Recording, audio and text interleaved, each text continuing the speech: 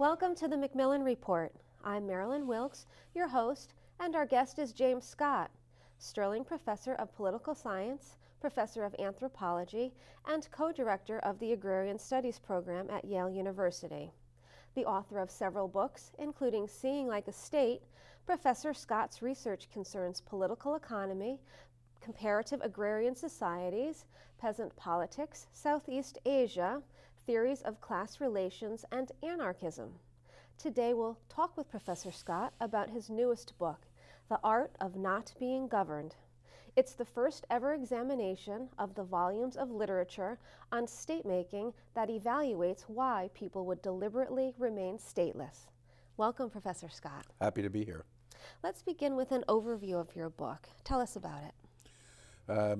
The book is a study of perhaps 100 million people who live in the highland areas between Southeast Asia, China, and India. So this is an area above 200, 250 meters in the highlands of Vietnam, all of Laos, a little corner of Cambodia, northern Thailand, northern Burma, the southern, large southern provinces of China, Yunnan, Guangxi, and Guizhou, and also northeastern India. And this is an area where I argue these 100 million or so people who speak many different languages, who belong to many different ethnic groups, they are often seen as primitive people who have always stayed, who have never been, in a sense, touched by states.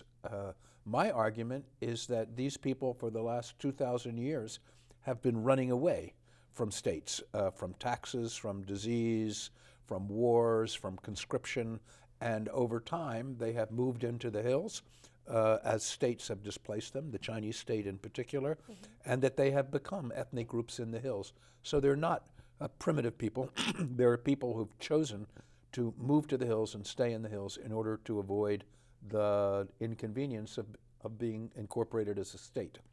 How did you come to write the book? What gave you the idea? Well, I've always, I'm a Southeast Asianist, so I work on Southeast Asia, in particularly Malaysia, and now I'm working on Burma. And I began being interested in the minority ethnic groups of Burma, which are 30% of the country, and which have conducted rebellions against the Burmese government for the last 40 or 50 years. They're the longest rebellions, in a sense, in the modern world. And as you probably know, on the 7th of November, Burma is holding largely fake elections. And so I originally became interested in this, in trying to understand the deep history of Burmese politics, the relationship between the valley people and the hill people. That's the way people think in Southeast Asia. And so this got to be larger than that and got to be a deep history of the hill people in general throughout Southeast Asia. And tell us about your methodology. How did you do the research? It seems like it would be fairly difficult given the span, the geography. Well, in the past, I have, although I'm trained as a political scientist, I actually work more like an anthropologist. So I have spent a couple of years living in a Malay village, and I have spent a fair amount of time in the hills of Burma. It's impossible to do research in Burma to get a research visa, but you can do a fair amount of informal research by simply trekking in the hills. So I've done a little bit of that. But largely the book is an effort to canvass the literature, everything we know about all these groups throughout the hills, how they came to be there. Some of these groups you probably are familiar with. The Hmong or Miao people who are, large numbers are refugees because they worked for the CIA in Laos. Many of these people in California, some of them in Minneapolis, some of them in Providence, some of them in North Carolina. And so I picked the major ethnic groups and then did a survey of their folklore, of their agriculture, of their histories, and what we know about their movements historically. And in your book, you talk about the Zomia. Who are the people of Zomia? Zomia is just a word, it's not my word, a Dutch scholar with whom I've worked, he invented the term Zomia. So there's a place called Mizoram in northeastern India, and Zo happens to mean hill, or some people believe it means a place far from the center. And so since this is, in a sense, a mountain region far from states, this is as I said, this area is an area of 100 million people, but it runs through the borders of 8 different nation states, Burma, Thailand, China, India, and so on, and it's at the periphery of all of them. And so my colleague, Willem van Schendel, he thought that we should not have area studies that are concerned with just Southeast Asia or with a nation. We should think of zones that have nothing to do with states. So these are people, in a sense, who have a lot in common with one another by not being a part of states, and we should study this group as a whole. And he proposed that we have institutes and conferences on Zomian studies, and he invented the word as a way of describing this, both the geography of this area, this mountain zone, and the people who live there. Tell us about some of the findings in your book. Well, I can tell you about 2 findings that might, or 3 findings that might be interesting. The first one is that I regard this area as what some historians call a shatter zone. That is to say, it's an area where people who were fleeing states and conscription and taxes and famines and war, they moved away from states in order to be safer. And all these early states were also slaving states, so they moved away in order to avoid becoming slaves, being captured as slaves into remote areas. And so that's one reason why these areas are incredibly complicated ethnically and linguistically, because they're a shatter zone of the little shards of states and people who moved away from different areas at different times, who bump up into one another, and so on. So the first finding is that it's a shatter zone of people who have moved away in the last 1,500 years, 2,000 years. It's a long, deep history. The other thing is that they practice what is called slash and burn agriculture, or fire field agriculture, in which a part of the forest is burned and then crops are planted, and after 3 or 4 years another area of the forest is burned. It turns out to be very ecologically responsible if you have a lot of forest land to use, because you only come back to the same area after half a century or something like that.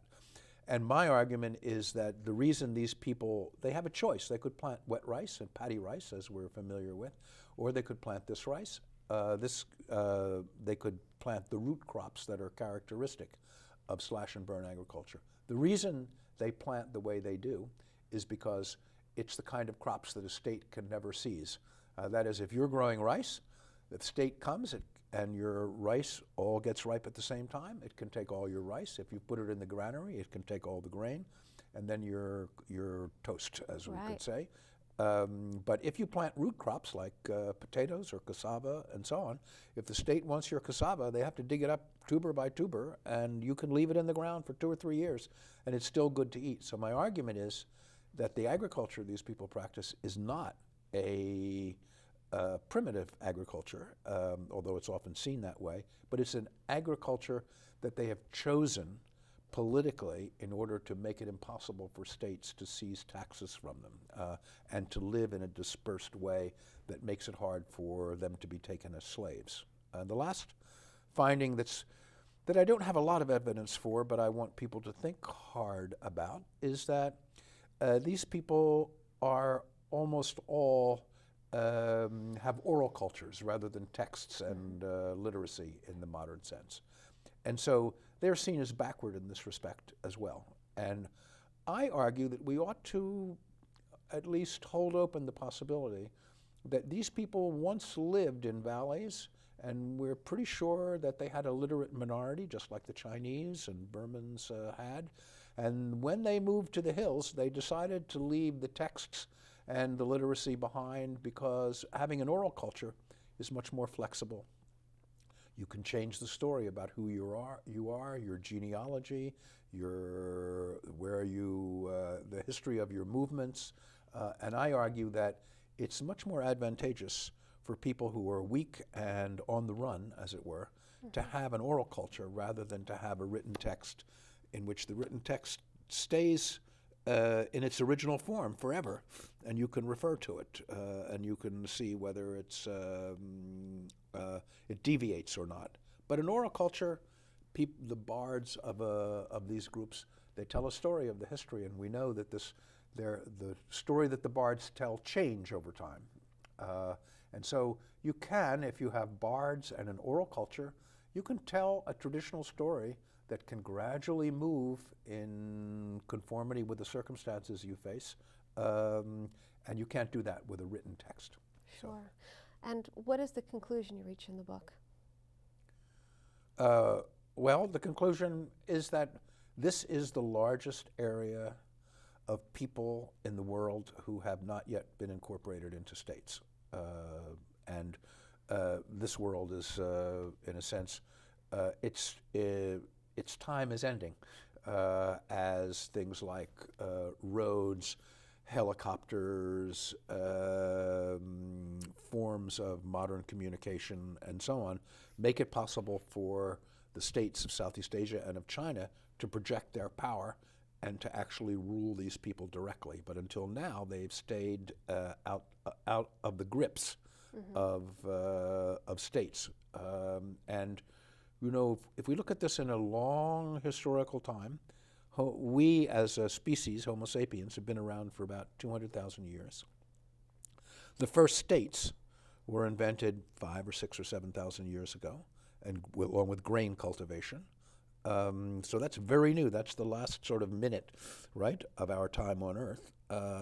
And those states were very, very, very small. So historically, most people have lived outside states in the long history of Homo sapiens. And it's only in the last 5 minutes, so to speak, of if we think of our whole time here as a day, that the states have arisen. And so these are kind of the last remnants of people who tried to stay out of the grip of states. Eskimos or Inuit are the same. We can identify an area in Africa where people ran away from the slave trade, the North Atlantic slave trade and the Arab slave trade, and so on. And that's a kind of zone that's like a shadow zone as well, a zone of refuge where people ran. We can find places in Brazil and in Latin America where people ran to the hills. So these places are all over the world. The Berbers would be another example in North Africa. So non-state peoples were once a majority of mankind, and now they're a diminishing minority. But it's a history of the relationship between states and people who lived outside states. What are some of the universal characteristics that you've come across in researching the peoples of all of these different countries in terms of why they would choose to remain stateless or away from the rest of society? It's a good question. In Southeast Asia and Africa in particular, and in Latin America also, the problem of early states was holding people at the center. That is to say, if you're a state, you need to have grain and people concentrated in a small area so you can conscript an army, so you can have the surplus grain. Every state has a lot of people who are not growing grain, who are living off the grain that other people produce. And given pre-modern conditions of transportation, that grain and those people have to be in a small area. For example, a bullock cart carrying grain, if it goes 150 miles, the bullocks will have eaten all the grain that they can possibly carry in the back of the cart. So a traditional state can only extend its power successfully for about 150 miles or so, unless they have a river, which makes it easier to move faster, and so on. So the problem of the traditional state was holding people in so that they could use their labor and they could grab surplus grain. People who lived outside the state didn't have to pay taxes and were not subject to conscription, and were not troubled by large-scale wars, which are a characteristic of states, right? States make wars, wars make states. And so there were lots of advantages of living outside the state. Over time, sometimes people moved toward the state or were taken as slaves, and and located at the center of the state. But when states got into trouble and there were famines and wars, people leaped back and went to the hills. And they went to areas where it's hard for the state to find them. Okay. And final question. What was the most surprising thing you found in doing your research for the book?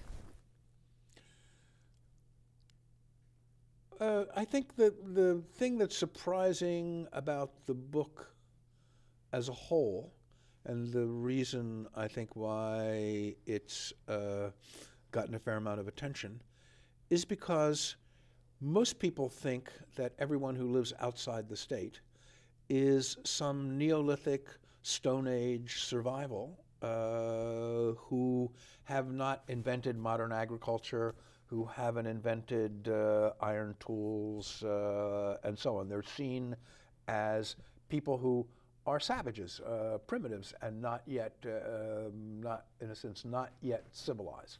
My argument is that these people were part of civilized valley states, and over time they moved away from these states in order to escape the inconveniences of civilizations, right? Because civilizations mean states. They mean once you crowd people into a small area, you have domesticated animals, and you have the fleas and ticks and rats and mice that feed on the grain, and all of our zoonotic diseases are diseases that move between domesticated animals and human beings. So the early valley states, with this concentration of people, domesticated animals, and grain, were also unhealthy. If we find skeletons of the same period of time in which one group is hunter-gatherers and the other are living inside grain states, the hunter and gatherer skeletons are larger, they're taller, and their bones show less evidence of disease. Whereas the people living in states, their skeletal remains are smaller, and their bones show a lot more evidence of disease. So we have a lot of evidence that it was not healthy to live in early states, not to mention the question of taxes and conscription. So. Very good. Thank you very much for being here today and sharing some of your research with us. Thank you. Good. For more information about Professor Scott and his work, please visit our website at yale.edu/Macmillan Report. Be sure to join us again for another episode of the Macmillan Report, made possible through funding from the Whitney and Betty Macmillan Center for International and Area Studies at Yale.